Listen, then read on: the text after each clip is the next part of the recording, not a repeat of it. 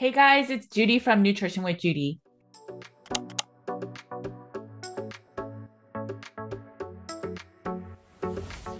Thanks for joining me today. While you're here, please make sure to like and subscribe. If you're listening to this on podcast, please make sure to subscribe. My name is Judy Cho, and I'm board certified in holistic nutrition. And I have a private practice where we focus on root cause healing, and that oftentimes starts with the Carnivore Cure's all meat elimination diet. Our goal is to get our clients to live a life nearly symptom free. Today, I had the honor and pleasure of sitting down with Dr. Joseph Musto. He is the founder of Microbiology DX.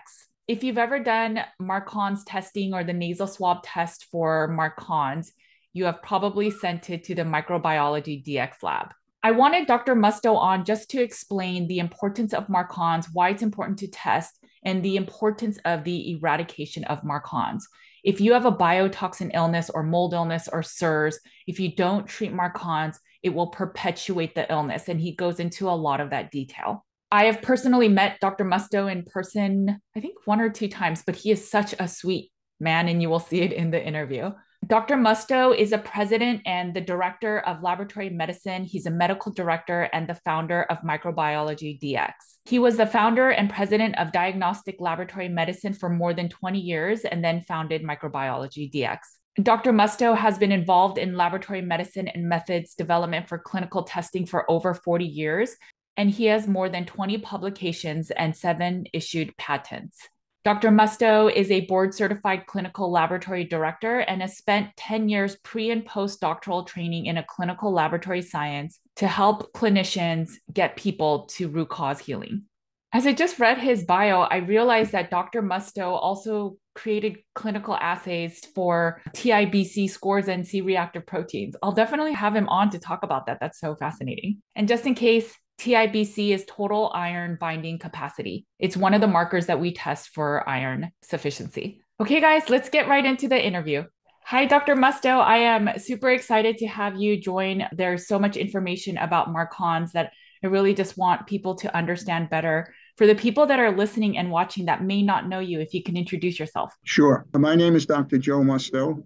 I'm the president and the director of Microbiology DX. We're the lab that does the MARCoNS testing and a couple of other tests related to mold illness. And I've been in the field of laboratory medicine for about 52 years, have had decades of experience in full service clinical laboratories, like those in a hospital, for example. And now I have gone into a specialty, which is strictly microbiology, and it's worked out very well. It all started in 2011 when I had a conversation with Dr. Shoemaker, and he was looking for a lab to do the MARCoNS testing. And that was when I had a lab called Diagnostic Laboratory Medicine. You may still see that on the website. And in 2015, I established Microbiology DX. And then what is MARCoNS? I know there are some people that understand SIRS or chronic inflammatory response syndrome, mold illness. What does MARCoNS have to do with all of this? Okay, well, MARCoNS stands for multiple antibiotic resistant coag negative staph. Dr. Shoemaker in 2003, along with 2 other colleagues, presented a study at the American Society of Microbiology at that time. And that study established the significance, I believe, of what MARCoNS was and how it was involved in his protocol with regard to biotoxin illness. He had 399 patients and who had symptoms of biotoxin illness, and about 112 patients that had no symptoms at all. The ones who had symptoms were diagnosed with biotoxin illness, and they had low MSH. And he treated those patients with cholestyramine. He found that patients who had nasal coag negative staph, who had 1 resistant antibiotic, or patients in that study that had no coag negative staph, they had the same number of symptoms, about 10 out of 18 symptoms. The patients who had 2 resistant antibiotics had an increase in the number of symptoms, up to 14 symptoms. Then there was a third category, and not a lot of people talk about this, patients who had methicillin resistant antibiotics and penicillin resistant had 16 symptoms. And when they were treated with cholestyramine, the ones who had one resistant or no coag negative staph went from 10 symptoms to like one symptom. Right. The ones with MARCoNS went from something like 12 symptoms to about 4 symptoms. And the one with methicillin resistance went from 16 to 9.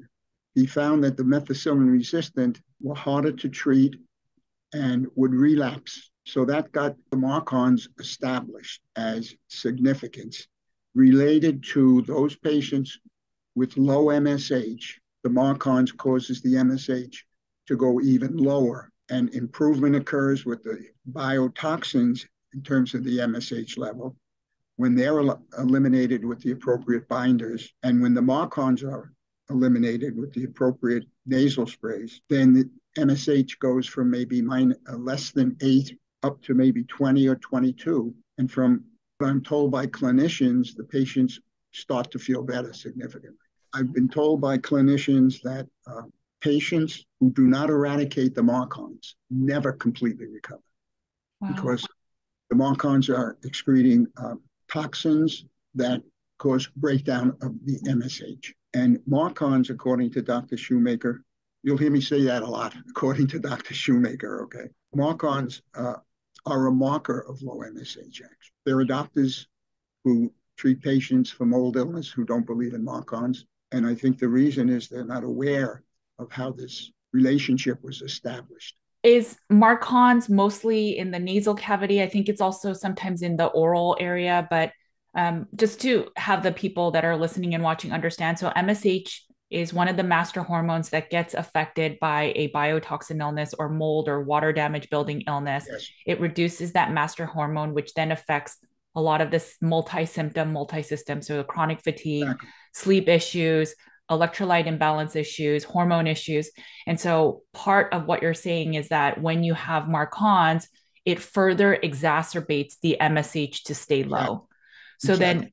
Then if you can talk about where MARCoNS lives, maybe the nose, the sure. Oral area, and then are there symptoms of like, how do I know MARCoNS is what I'm struggling with? And then some people with chronic sinusitis, when we test for MARCoNS, they're positive. Is there a relationship with that?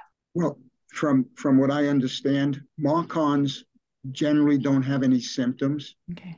They don't cause sinusitis and rhinitis. That's from clinical input from physicians and other clinicians treating patients. When you consider having the MARCoNS in the nasal cavity and a patient now gets the flu, a virus like that is going to cause compromise of the immune system. And whenever the immune system is compromised, even though these organisms that colonize us, they can turn into infectious organisms. So generally, MARCoNS is considered a colonizer rather than an infection. But it does have symptoms related to brain fog and cognitive issues. People have complained about those kinds of issues. So it's an important test in the whole series. And I'm not saying that because we happen to do the test, right. But all of the reading I've done and going to the meetings, as you have as well, talking to clinicians who are seeing the patients face to face, there's a lot of significance to this. I want to talk a little bit about what occurred about 3 years or so ago. I was getting reports from doctors who said, my patient is colonized with MARCoNS and we can't eradicate it. And I would look at, say, one patient over the period of a year who has had 3 cultures and their MARCoNS are continuously positive. Mm. Continuous is the key word here. They really weren't continuous. Here's the point.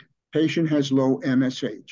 MSH protects the nasal passage from recontracting MARCoNS. So with the low MSH, patient, after they finish their treatment with an appropriate nasal spray, like the BEG spray was so commonly used until the last 4 or 5 years, where a number of other sprays became available. So the clinician would treat the patient and a month later reculture, and patient has MARCoNS. Well, if they're a biotoxin illness patient, they have a low MSH. They're going to contract MARCoNS in days to a week or two. I talked to Dr. Shoemaker about this, and he said, look at the susceptibility pattern. If you have 3 MARCoNS on one patient in a year, and you have three different susceptibility patterns. They're probably different strains of MARCoNS. So it wasn't that the beg spray was becoming resistant. It was because the doctor was giving the patient enough time to contract another MARCoNS. Right. Okay. So as a result of that, he recommends for the last couple of years for patients who have been diagnosed with biotoxin illness, have the MARCoNS, they get treated for a certain number of weeks, let's say 6 weeks. Well, at week 5, do a reculture. The results should come back negative. Right. If it does, then they should go on the maintenance dose of EDTA, 0.2%. And they should take, and the maintenance dose would be 1 spray each nostril twice a day for as long as it takes them to go through the entire Shoemaker protocol, bringing them up to the VIP stage, which is the last step. He found that MARCoNS present when a patient is given the VIP, the MARCoNS does to VIP the same thing that it does to MSH. It excretes certain toxins that break down the VIP. And that's not a good thing for 2 reasons. The patient's not getting any medical benefit, and it's costing them a lot of money at the same time. So that was his recommendation, to keep the patient free of MARCoNS through the whole Shoemaker protocol. Yeah, and I've seen that in practice too. One, there's a subset of people that may have worked with a different provider and they come work with us trying the whole SIRS protocol again. They never tested for MARCoNS and they have the MARCoNS, and that's may have been part of the reason why they never fully healed. And then we've also seen a group of clients where they will test after the beg spray or the EDTA, and they'll be negative for MARCoNS after the first time they tested. But if they don't go on that maintenance dose, there is a risk, because if your MSH is low, there's a susceptibility for your MARCoNS to, yes. So I think that maintenance dose part is so critical, and it makes a lot of sense. Absolutely. Who gets MARCoNS? There's a person who is, quote, normal, who doesn't have biotoxin illness. Do they get MARCoNS? Right. And from what Dr. Shoemaker found from studies, about 1% of the population get MARCoNS, but they don't have biotoxin illness. Oh, interesting. So basically, it would not be significantly detrimental to them if they had MARCoNS. Okay. And then how does MARCoNS get into the oral cavity area instead of just staying in the nasal? Must be at least 5 years ago now that Dr. Shoemaker had some professional relationship with a dentist. I think he was in Arizona. And the dentist was doing testing. I think he was a biological dentist. And so he did a number of procedures. And he found from cavitations and from other oral dental procedures, patients had MARCoNS in their oral cavity. One of your questions was, why is it that patients never eradicate MARCoNS? Mm-hmm. Well, if they have oral issues from dental work and they don't eradicate the MARCoNS in their oral cavity, they're going to continue to have MARCoNS in their nasal passage. And just a little aside, I know the dentists have treatments. They use EDTA at different concentrations. One of the experiments I did 6 or 7 years ago was I tested MARCoNS and other bacteria with just alcohol, because I was interested in seeing what percentage of ethyl alcohol is necessary to kill these bacteria. And it turns out that 7% is a good cutoff. So when I speak to clinicians and they talk about patients who may have some oral issues, I had looked on mouthwashes. Now, it turns out that Listerine, they have 2 different formulations. One has about 21% alcohol, and the other one has 26% alcohol. So if a person were to rinse with that Listerine, let's say 2 or 3 times a day for a week or 2, they should eradicate all of the bacteria. Now, Scope was the other one I looked at, and they had in their 2 formulations, one was 13%, one was 15%. So that still would be enough to eradicate whatever was going on orally. So I make those suggestions. And one of the little things that I found, when you look at the label on these, they list the active ingredients, and then they have a whole series of inactive ingredients. And the alcohol was listed in the inactive ingredients. Interesting. It's the alcohol that's doing all the killing. So I thought that was, I got a chuckle out of that. Okay. Yes. So if I had MARCoNS and it's maybe not getting eradicated from the nasal. Let's say I had some oral issues and I'm not entirely sure, but just to be safe, if I use the Listerine or the scope several times a week to hopefully eradicate any in the oral area, the concern that a lot of people in our community have is that it'll sterilize or affect the imbalance of the oral microbiome. Do you have any thoughts about that? A few years ago, I was at a meeting and I was speaking to a microbiologist, research type guy. And the question came up about restoration of the normal microbiome. He says within several days, the bacteria that got eradicated is going to come back. I'm not sure if that's a good thing because if one of the bacteria is MARCoNS, you don't want that to come back. But I don't think that's an issue. And it would be the clinicians seeing the patients to see if they had any adverse effects from eradicating all of the bacteria. And when you consider the nasal spray, that's killing everything in the nasal passage. That's true. Do you see MARCoNS anywhere else other than the nasal and the oral areas? We get different cultures from certain doctors, and we've seen vaginal cultures with MARCoNS, actually. And I think we have seen ear cultures and maybe some aerobic wound cultures where we have seen MARCoNS. I know in the community, people get overwhelmed where, let's say, they eradicate MARCoNS and then maybe their dog has it or their pet, and then they're just sharing it back and forth. Is that true? And how do we mitigate that happening? Okay. It's not only dogs, but cats. Okay. Cats are carriers as well. Just a little aside, we have two different types of swabs.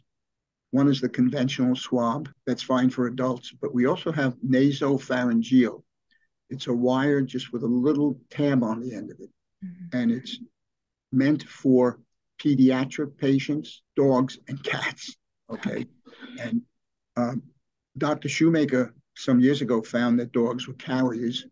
And, you know, people love their dogs and they lick their face and they're going to pick up MARCoNS from their animals. And I was at a meeting about 4 years ago, sitting at dinner with some of the doctors, and we got talking about cats. And these two doctors each had 5 cats. So I sent them the nasopharyngeal and they sent me the samples back. And I think 8 out of the 10 cats had positive MARCoNS tests. I think hygiene is basically the best way to avoid that transmission from the pet to the person. And Dr. Shoemaker had a procedure where you take the beg spray on a Q-tip and you rotate it into the nostril of the animal. And you do that. There's a certain protocol to do that over a period of time to eradicate the MARCoNS. Is the MARCoNS just as harmful for these pets? I don't know the answer to that. I don't think it is. Okay.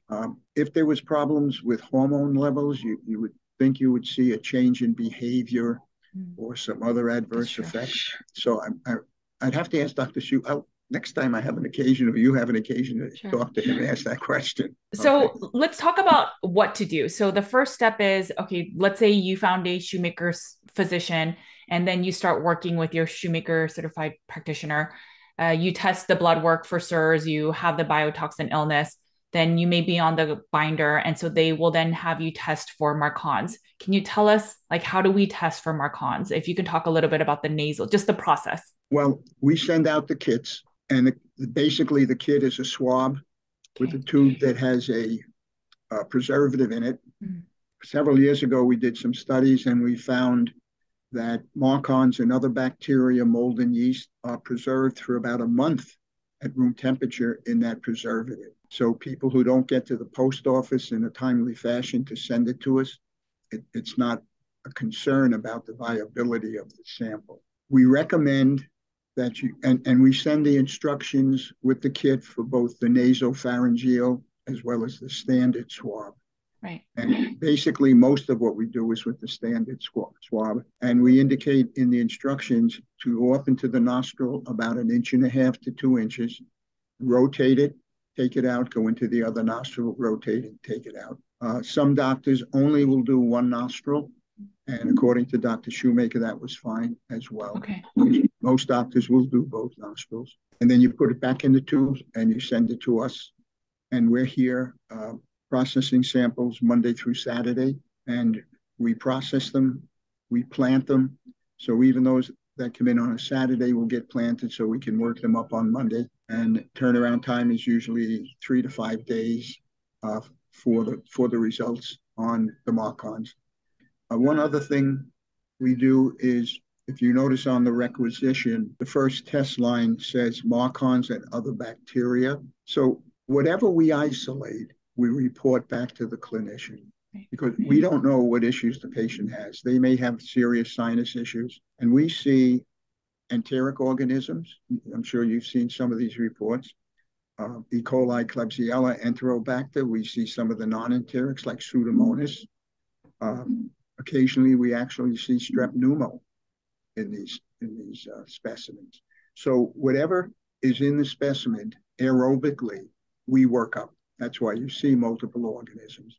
And generally speaking, most of the nasal sprays will kill everything. And we can get into that in a little bit. We do fungal cultures, and I tell the clinicians it's not part of Dr. Shoemaker's protocol, but if patients have sinus issues, they could be due to bacterial problems or mold and yeast. And I say, if the patient has no symptoms, I wouldn't order a fungal culture. Only if they have symptoms and you want to see why they have a problem, you get a complete picture with the bacteria and the mold. If someone were to have nasal symptoms, but they only got the first one, and they're positive for MARCoNS, would those sprays get the fungal parts, the other illnesses too? Yes. Okay. You want to talk about the treatments? Yes, yes. Okay. So there's about 6 or 7 different nasal sprays that can be used. I want to talk a minute about the beg spray. There's an important point I want to make. The beg spray has been around probably 20 years. And beg spray came about between Dr. Shoemaker and Dennis Cates at Hopkinton Drug. Okay. And Dennis developed the beg spray. The BEG stands for Bactroban, which is 0.2%, EDTA, which is 1%, and some pharmacies will use lower, like 0.5%. I think that's okay. The gentamicin in the Hopkinton preparation is 0.025%. I've spoken to probably at this point hundreds of patients and physicians and nurse practitioners and PAs and so forth. Some of them have told me their patients get a bloody nose when they use the beg spray. So I asked them, what's the concentration of the gentamicin? I've yet to find a pharmacy that uses what Hopkinton developed, 0.025. They use anywhere from 0.1 to 3%. I've spoken to patients that have had gentamicin symptoms, adverse reactions with concentrations that high, ringing in the ears and so forth.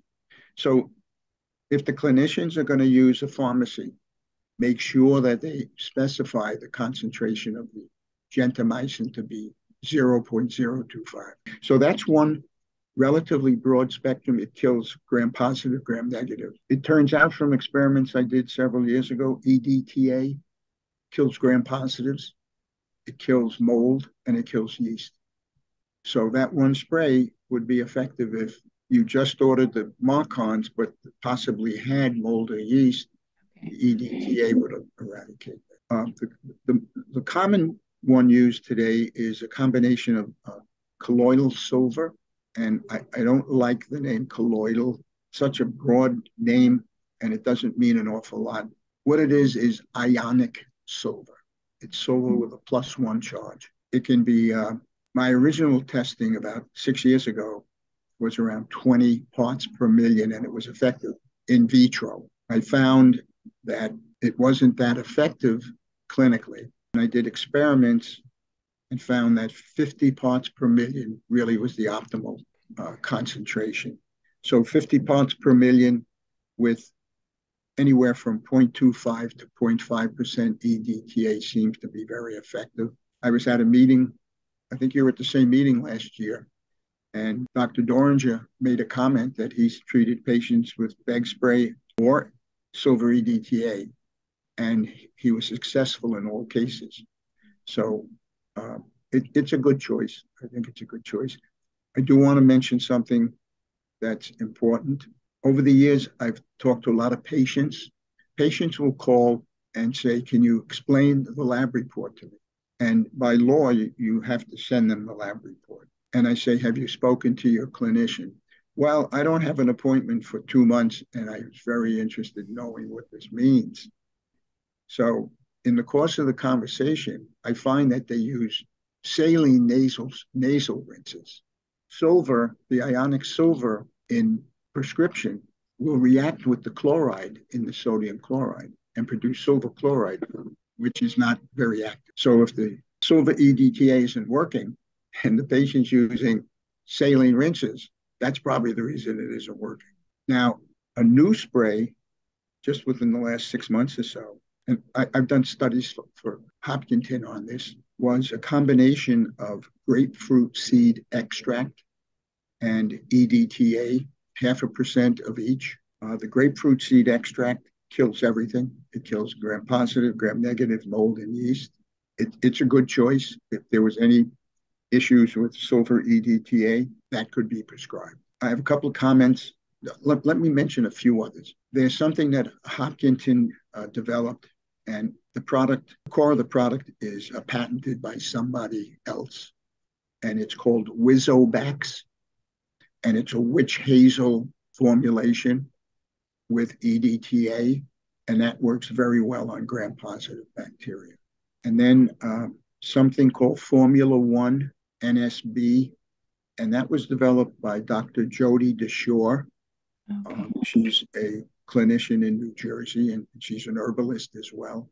And she and Hopkinton Drug got together, and Hopkinton started offering that as a treatment for MARCoNS. At this point, Hopkinton has sold to a pharmacy in Texas, in the Austin, Texas area, and all of the formulations have been transferred over to that pharmacy. So I think if you call Hopkinton today, the number automatically goes to the Texas lab, Texas pharmacy, and it's called P as in Peter, D as in David Labs. Right. And they're very good. I've actually gotten some prescriptions from them, and their turnaround time is good, and their customer service is quite good. So you can't get any of these formulations without a prescription from your provider. Are there any over-the-counter treatments? Okay. Okay. 2 in the silver category. I did testing on a product called ACS 200. It's an oral spray, silver spray. It's made by a company called Results RNA. And if you were to go on the internet, you could see these products. A couple of years ago, they came out with a nasal spray. Now, the ACS 200 is an oral spray, and they promote it for enhancement of the immune system. They came out with a 50 part per million silver spray called ACS nasal spray. The silver itself, by itself, will kill gram-positive, gram-negative mold and yeast. And the EDTA in the prescription adds to the killing power because the EDTA kills gram-positives, mold, and yeast. So just the silver itself, we have a lot of clinicians, chiropractors, naturopathic doctors, and in some states they don't have the authorization to write prescriptions. Right. And I would suggest either the ACS nasal spray. The other one that's common is Argentin 23, and that's another nasal spray that's effective. They're both ionic silver, and it's the ionic silver that does the killing. There's another product related to the grapefruit seed extract, and a lot of clinicians know this. It's called Xlear, Xlear, and it's grapefruit seed extract and xylitol. It's a sugar, and the xylitol breaks up the biofilm, and the grapefruit seed extract does the killing. And I did some limited experiments with that, and it was effective against gram-positive, gram-negative mold and yeast. And it's a good alternative, and if the patient is compliant, it could be a less expensive option for them, because that would cost $15 or so for the nasal spray. And a prescription is around $100, $110, $150. Are there risks with using silver long term? As far as I know from my reading, I haven't seen anything Okay. that talks about silver toxicity. Occasionally, I'll have a clinician ask me about it being a heavy metal, Mm-hmm. and it's not a heavy metal. Okay. Okay, it's not in that category of metals. And this company, Results RNA, with their oral ACS 200 oral spray, they recommend 6 to 12 sprays twice a day forever to enhance your immune system. So Okay. we would probably hear if there were toxicity issues with that kind of a usage, I would think. Yeah, there's a community of people that really believe in colloidal silver, the ionic silver Yeah, for healing yeah, everything. They use it on everything. yeah, it does kill everything. One other, a couple of other things about treatments I want to mention. Mm-hmm. Argentin product is available in liter bottles. I think they're about $90. And I saw a study back in 2004, and this was when COVID, the original COVID, was a problem. And the use of a nebulizer with the Argentin, well, they didn't mention Argentin, but they talked about ionic silver. Using a nebulizer was extremely effective in eradicating the COVID. And we talked earlier about patients who have dental issues that would harbor the MARCoNS, and eventually they can't get rid of it in their nasal passage. Right. I would say that nebulizing the colloidal silver could be effective because it affects the entire nasal, sinus, oral, throat, lungs, bronchial tubes, and lungs. So that would be another consideration. Something more recently, I've done some experiments with a very expensive product called hydrogen peroxide. Okay. This is something you would buy in a health food store or the internet. It's called food grade hydrogen peroxide. You're probably familiar with that. And the only difference between that and what you buy at the local pharmacy is what we have in our medicine chest has 2 or 3 preservatives. Mm. Food grade is totally pure hydrogen peroxide. And I found that at about 0.3%, it killed positive, negative mold and yeast. And I've talked to some clinicians about this, and they say, well, how would you prepare it? So I give them a little example. The patient would have to prepare this themselves. Okay. And most everybody has a whiskey shot glass in their house. Okay. So if you buy 3% food grade and you take 1 whiskey glass full and 2 whiskey glass full of purified water, put them into some kind of a container, you could use it as a nasal spray, or you could use it in a nebulizer. That would make it 1%. Now, 1%, most people can tolerate that 1%. Some people are sensitive and it's irritating. So I tell them to take that 1% and do 1 whiskey glass of that and 1 of purified water. That makes 0.5%. Right. And it's still far enough above my cutoff of 0.3 from my in vitro experiments. So some people are trying that now. It's interesting. Because I got into it, I looked at different pieces of studies and literature. And there's some studies out there that shows how effective it is against COVID. And this goes back to 2020 and 2019. And the government never told us that. Of course. But I won't get into that right now. I know. Okay? There's one other comment about the MARCoNS culture. You see on your lab report all the antibiotics. You see the R's and the S's and the I's. Doctors who are not familiar with the Shoemaker protocol will call and say, which drug do you suggest I use? I say, none of them. So the only reason we run that is to determine if it's MARCoNS. So we get a culture, we plant it, takes 1 or 2 or 3 days to grow it out.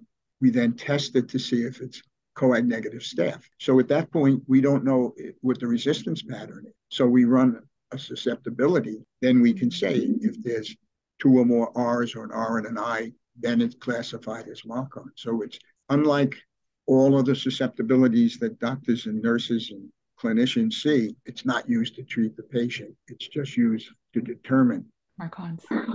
MARCoNS. Okay. So I just wanted to make that point too. Yeah, that makes a lot of sense. Even with the hydrogen peroxide, a lot of practitioners, if you have a little bit of mold in your bathroom or like your shower area, and it's a little bit of cleaning, they'll use that as well. And I know there's common knowledge to use bleach, but actually that's a bad idea. The hydrogen peroxide is the way to go. Yeah, the environmental guys that come to our meetings, they're the experts. And I can remember them specifically saying it's deceiving because there's a reaction with the Clorox, but it's not killing it. And you can buy, you probably know this, you can buy bottles that you with the sprayer to spray the showers and all of that hydrogen peroxide. I think it's 3% actually. So do you know offhand if you have to scrub it or if it's just, because I just have them wipe, some of my clients wipe it down after they leave the spray on for about 15, 20 minutes. Is there a specific procedure off the top of your head? I'm not familiar specifically, but it just would make sense to me that you spray it, wait 15, 20 minutes, and then wipe it off. Right. Okay.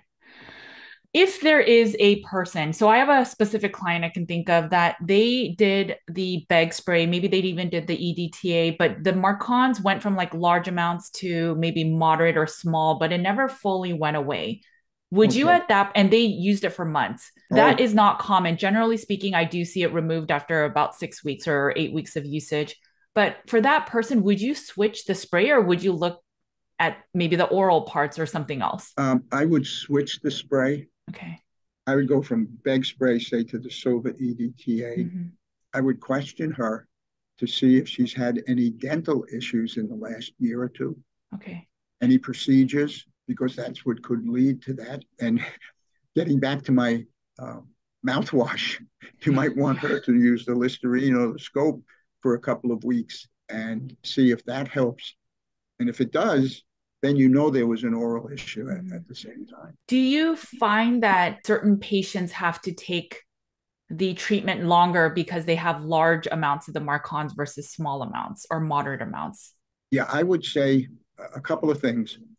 If they have a biofilm and it's strongly positive, I would say go to 8 weeks because let's say it's large and the biofilm is 3+ strong. That's going to be more resistant to treatment. And the longer the treatment, I think the more beneficial it would be for the patient. And whether it's BEG or the Silva EDTA, I don't think it would be an issue, either one. If you were using the BEG and it went from a large amount to a moderate or small, and you said you're going to switch to Silva EDTA, I would do it for at least 4 to 6 weeks and see. But I think a little history on her dental activity would be very important. From your experience, how quickly have you seen, if someone has removed MARCoNS from the treatment, how quickly do you see it and re-inoculate? It could happen within a week. Wow. If they're a biotoxin illness, they're a SIRS patient, their MSH is going to be low, and they're going to pick up the MARCoNS within a week or so, I think. Just from my experience, going back a few years ago when the doctors were complaining about resistance, and I came to the conclusion it really wasn't resistance. It was the patient having low MSH and being off medication, off the nasal spray for 2-3 weeks. They get either the same strain back from their environment or they have a different strain based on the susceptibility. So I know that low MSH can be because you're not through the whole protocol, the Shoemaker protocol, but could it also be, let's say your MSH is not the lowest of the low, it's not the negative or less than 8, but it's still under the 30 something. But could it be that maybe you're also in new exposure that then makes you more susceptible to re-inoculation of MARCoNS or not? Go ahead. Yeah, I would say if let's just take the issue, say with a dog. And if the dog has MARCoNS and the patient has been on a nasal spray for 6 weeks, 8 weeks. And if they were tested to see they didn't have MARCoNS, they could easily contract it from their partner or from an animal. It would be easier for them to contract it than a person like you or me who doesn't have biotoxin illness. Gotcha. Does that make sense? Yes, and absolutely. It seems pretty simple to treat this. Is there a reason that Dr. Shoemaker has it as a secondary step? So first get out of exposure, then take the binder, then you can start the MARCoNS treatment. Is there a reason why it's at that step? And then it sounds pretty easy, like, oh, I'll just get tested. I can go on your site, get the test, and then I can treat myself since there's over the counter. Do you recommend that based on the protocol? Okay. I talk to a lot of clinicians and a lot of patients, and I feel sorry for these patients.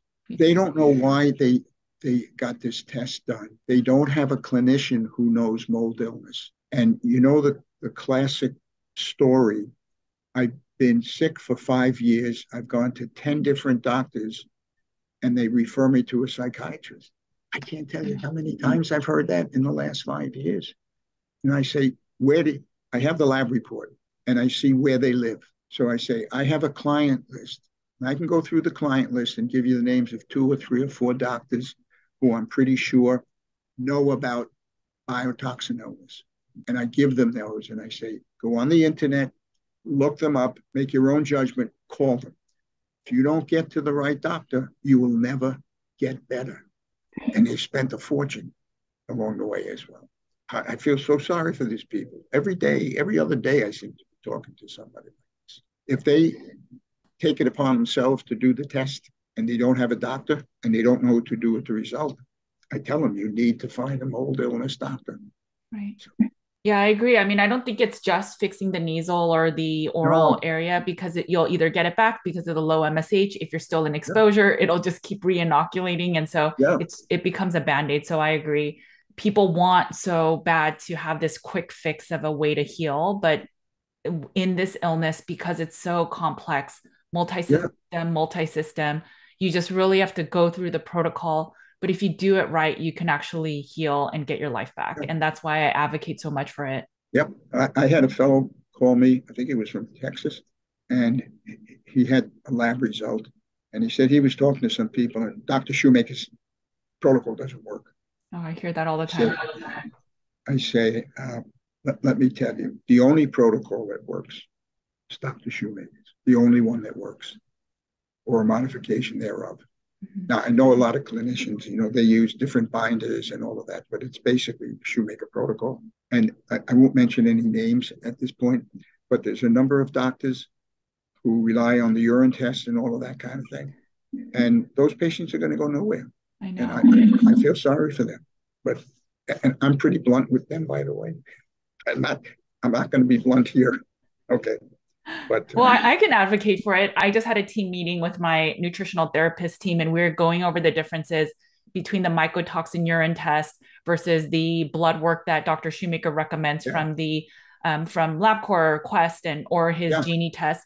And there's a difference. So we literally looked at one case. So there was one person, she felt that she might have mold illness. So we did a mycotoxin test. This was before I knew about SIRS, and it was clean. So everyone else would say, you are clean, you are healthy. And even if she did excess glutathione or went into the sauna, we just don't know what that means. We did her blood work a few months later when we finally found out about SIRS. She has the genetic type. She has the multiple susceptibility, multiple ones. Her C4A is skyrocketed. TGF-beta is imbalanced. MSH is less than 8. So it's just, you would have missed that had you only focused on the mycotoxin urine test. Yeah, absolutely. Well, so it's it's beyond my control, but I try to direct these people as much as I can. And let me just mention something else. I don't know the listeners, the people who are tuned into this, and how much they're into the Dr. Shoemaker protocol. But many of the new clinicians I speak to, we send out a package of information. And what it is a couple of articles written by Dr. Shoemaker certified clinicians. Some of them are nurse practitioners and MDs and DOs and so forth. And then we include a list of the treatments, as we already discussed those treatments. And about 2 months later, I get a call from a doctor, and I have a report in front of me that they want to go over. I can tell by the questions they ask. They never opened the email. Okay. And I say to them, we have on file a very good article. It was prepared in 2020 by a nurse practitioner down in North Carolina. And it's very well written. And it even includes what lab to send the blood test to with the lab number. It's about the only article that is that inclusive. Okay. And then I say, there's a protocol early in the diagnosis from Dr. Shoemaker, where he took 37 symptoms and categorized them into 13 clusters. And if a patient has one symptom in each of 8 of those 13, they have a 92% chance of having biotoxin illness, SIRS. Right. And if you do this test online called BCS, it's a visual test, and they fail that, then the probability is 98%. Now, you haven't done a culture, you haven't done a blood test, and you can then say it's time to start doing some blood work. And they're amazed the ability to be able to do this with Dr. Shoemaker's protocol. So basically, I'm telling them, don't order the MARCoNS until you've qualified the patient. So I'm taking money out of my pocket, telling them, don't send me MARCoNS unless you know the reason why you're sending them. Right. And they're very interested in that medical history and those symptoms that can be used. And I think that's powerful, very powerful. We always start with symptomologies too, the symptom cluster. Sometimes our diet is so clean that it will mask some of the symptoms, and that's where it gets a little tricky for us. But generally speaking, I now see history and I can see it. But we'll have them do the vision test, and some people will pass, some people will fail, but most people fail. And then some people are still hesitant about doing the blood work because it's expensive. So that's where we'll say you can consider doing the MARCoNS test first because it's more economical. And if you are positive for that, you really need to do the blood work. And so that's sometimes I do that as a bridge to get them to do the blood work. So I think that also makes sense too. Yeah. And I mentioned this earlier in the presentation, according to Dr. Shoemaker, MARCoNS is a marker for low MSH. Right. So if you have some symptomology and you do the MARCoNS and it's strongly positive, the MSH is probably low. So, but the doctors don't even know that part of it, you see. Because they never read the material that we sent them. Well, they're going to just test for mycotoxins, and then from there, they'll just change the diet and do some supplements and then say it's good, or get out of exposure, and that's enough when it's so not the case. Yeah. Well, thank you so much for your time. Should people reach out to you if they have questions about MARCoNS, if you can maybe plug your lab and just, where people can find you if they have any questions. Yes. If they go on our website, they'll find us, but they can call. If any of them have done lab tests, they'll have the name of the lab. They can go in, get our phone number. I'm here almost all the time, except when I go to a meeting or something like that, but I'm here. And even when I'm out, Laura, who answers the phone most of the time, will take a message and she'll text me and say, call Dr. So-and-so between this time and that time when I'm out of town or something like that. So I'm glad I talk to the clinicians all the time. Happy to do so. I know. I've been so grateful for all of the support you've provided. I mean, there was a client that I reached out to you for because I was a little confused about all the other results other than the MARCoNS being positive. And you are so helpful, and your staff is always very helpful and kind. So I just appreciate it. Well, that's so nice much. to know. Yeah. That's very nice to know. I'll pass that on. I'll put your links in the show notes, but thank you so much for this. Sure. I think one real reason I wanted you to come on is I found that there are some practitioners that don't do the MARCoNS testing, and I think it's a mistake. I have seen a lot of healing through the MARCoNS testing after they go through the binders. I see further healing.